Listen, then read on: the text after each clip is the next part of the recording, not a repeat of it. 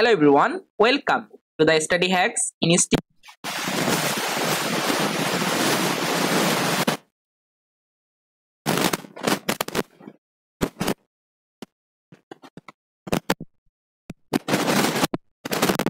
For the future prediction.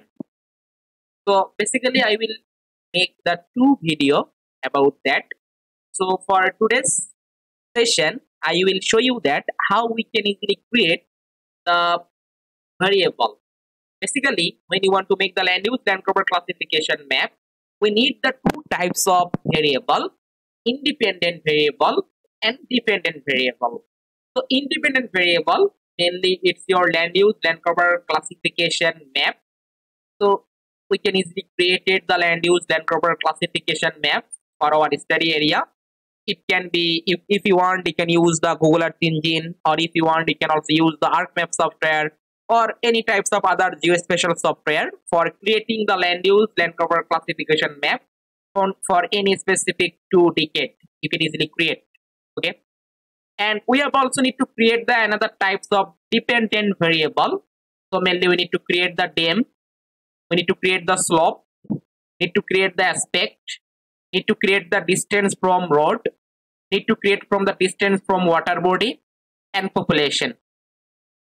So today's session I will show you that how we can easily create this type of variable, and further I also show you that how we can easily use this type of variable and predict the land use land cover classification map for the future. So let's go. So just I simply open my ArcMap software. So here you can see I already imported my DEM data. So basically this is the DEM data, digital elevation model data. So you can easily get the DEM data from the NASA SRTM website, or if you want you can also use the Google Earth engine for downloading the DEM data. So just I simply choose the another color plated WhatsApp from the symbology. Okay, so you can see this is my DEM data. Okay, so this is my DEM data, and the highest elevation is the 328 meter and lowest elevation is the negative 44 meter. Okay, so this is my DEM data. I already added the DEM data, as well as also you can see the river. So in my this is my river shape file. Also you can see the coastal road. Okay, so this is my road shape file. Okay, and this is my boundary, okay, about the coastal. As well as also you can see the I already created the land use land cover classification map for year of 2023, and I mainly classified the forest, agricultural land, barren land, water body, settlement, vegetation for 2023, then 2013, then also 2003, and also finally on 1993. Okay, so now I just try to use all of those things, and I also need to create the some other dependent variable, such as I need to create the distance from road map. Okay, so for creating the distance from road map, I already imported my road shape file in my ArcMap software, and also you can see this is my DEM data about that. So now I just try to make the distance from road map. Okay, so how we can easily create the distance from road map? So for that, first of all, you can simply click on the catalog tool and go to the special analyze toolbox. You can see, then click on here, and then first of all you try to find out a toolbox. This toolbox name is the distance. So click on the distance. So now we can simply select the Euclidean distance. So simply click on here. And now you can simply input your raster feature source data. So in this time I simply click on here and select the data. And also you can see in this time I simply put here the input raster feature data. In this time we have to select here the road data. So select the road, input the roads. Basically you can see this is the road including here. And then in this time you can simply select the cell size. So mainly in this time I put here the cell size is that 30 meter. Okay, and then I want to save it for a specific folder. Suppose I folder in this folder, simply put this, it's showing the result for distance from road. So 10 road. Okay. You can put any name, no problem. Then save it. Okay. Then you can simply just go to the environment, and here you can see the your XY. You can see processing extent. Click on here, and then simply you can same as layer of the. I simply put here the same as layer as the coastal shape. Okay. So then click on here, as well as you can simply go to the below, and here you can see the raster analysis. So in this time, you can simply marks with your just simply set the coastal shape file. Then okay. So now simply click the OK. So now you can see it created the Euclidean distance to road map.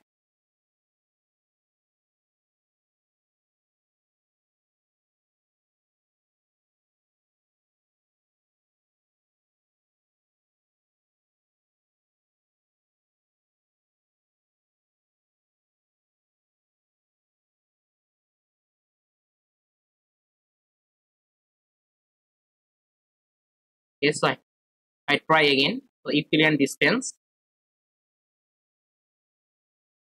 All roads, I simply select that. And I simply save it such as say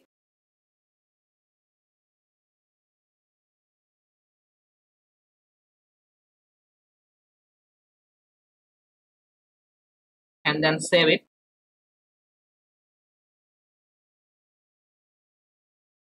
Okay. So now it created, okay, for distance to road map. So further we can also click with our boundary shape file for getting the proper result. Okay. So just simply click with our boundary. So this is our boundary about that. So just we can simply click with that, and we can get the final map about that. So now you can simply click on the geoprocessing tool. You can see the clip, and I simply clip with the,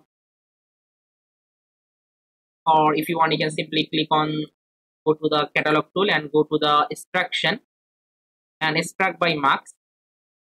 Input raster, I simply put at the distance to road, and it click with my shapefile. Shapefile is that our coastal shape, yeah. And I save it for specific and put the name such as it show the result for distance.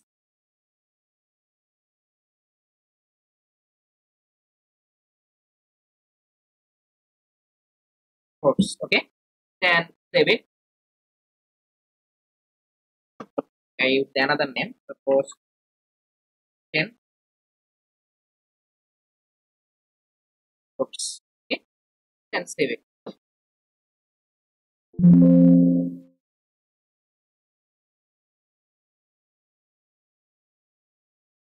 Okay.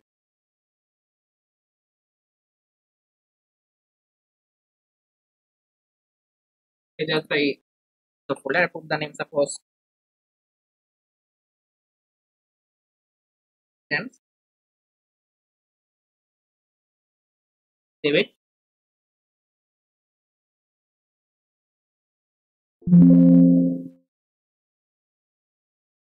I try again. Extract by marks, raster, and put here the boundary shape file. Try again. Okay, done. So now created distance to road map for my study area. Okay. Just I simply click on here and go to the classified, and I simply class suppose 10 class, and I put the color look like that. Apply and okay. Okay. So now it creates the map for distance road map.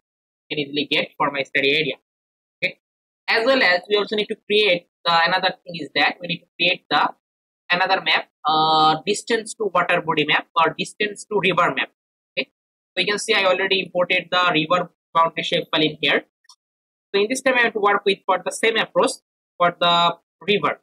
So that further simply click on here and go to the distance. From the distance go to the Euclidean distance. Click on here and then simply put here you can see the coastal river, and then you can simply click to the OK, or for that you can simply select your specific folder.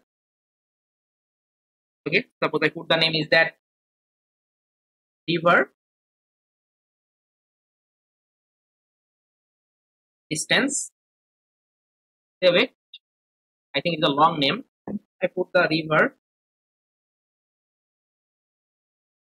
distance. Okay, but try again. So basically this is a crack software, so that's why sometimes it will be not work properly. So then try again. I hope it will work. There is no problem. So now I simply select the coastal river file, and then I simply save it for my specific folder. I put the name suppose. Okay, then save it, and after that simply okay. So basically the rivers. So just simply put the river, okay, distance river or rivers. Then okay. So now it create the map for the distance to river map. Now it's gonna write from here.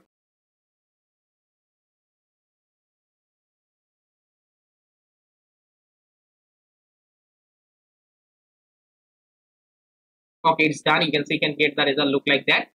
And now from here we just simply struck by marks without study area. So for that, what can we do? Just I simply go to the catalog tool, and you can see the struck by marks option. In the extraction is struck by marks. Click on here, and input raster in this time I simply put here the reverse, and then put here the clip with our boundary shapefile, coastal shapefile. Then okay.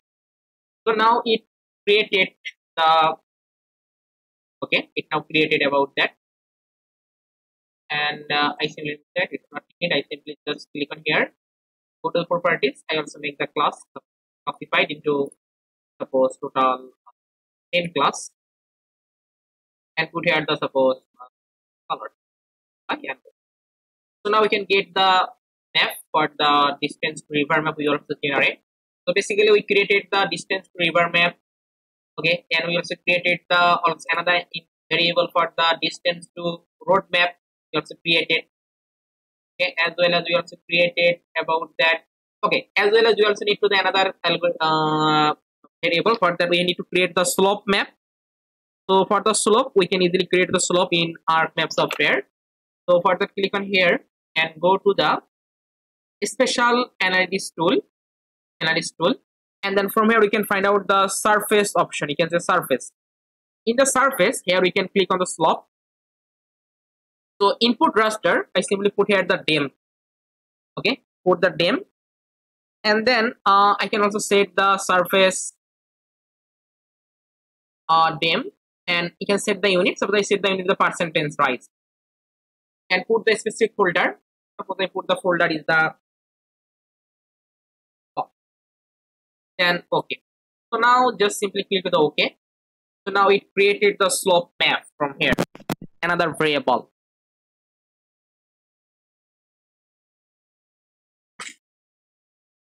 So now it's working.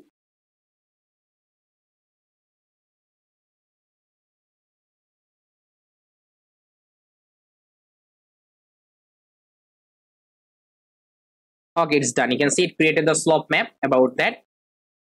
Okay, so now you can see we generate the slope. We generate the map for distance to river. We also created about this map. Also, you can see the distance to road map. We also created about that, as well as we also already created our dim map. This is our dim map. Okay, and we also created about our all of those land use land cover classification map for the different decade. Okay, so basically this type of variable we need when you want to make the land use land cover prediction. Okay, so basically you can see independent variable and dependent variable. We need the land use land cover classification map for the 2 decades, and we also need the dim, solve, aspect, distance from road map, distance from water body map, or distance from river map, and also population map about that. Okay, so now we can you can easily create all of those variable, and further we are also applying the different types of algorithm for creating this type of neural network for that hidden layer or input layer, and then finally we can predict the land use land cover classification for the future. Okay, so next tutorial I will also try to show you that how we can easily use this type of variable and then predict the land use land cover classification for future. Okay, so for getting this tutorial, just keep in touch with the study hacks. Stay happy and stay. Okay, thank you for watching that.